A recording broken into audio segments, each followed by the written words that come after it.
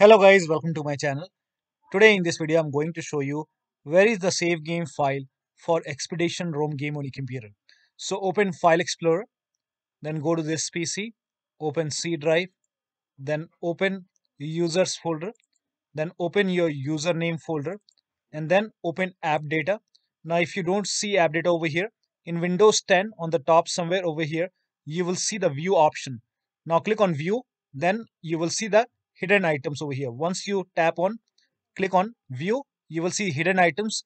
Put a check on the box which says hidden items, then you should be able to see AppData. In Windows 11, click on view over here, select show, and then put a check on hidden items, then you should be able to see AppData. Open AppData, then open the local folder. Now once you open the local folder, now find Expedition Rome folder, open this folder. Now open the saved folder, and then you will find Save Games folder. Open this folder, and you should be able to see the save game files. Or straight away, you can copy this location and you can paste it in the search box, and this will straight away take you to the folder location. In my case, I already deleted it.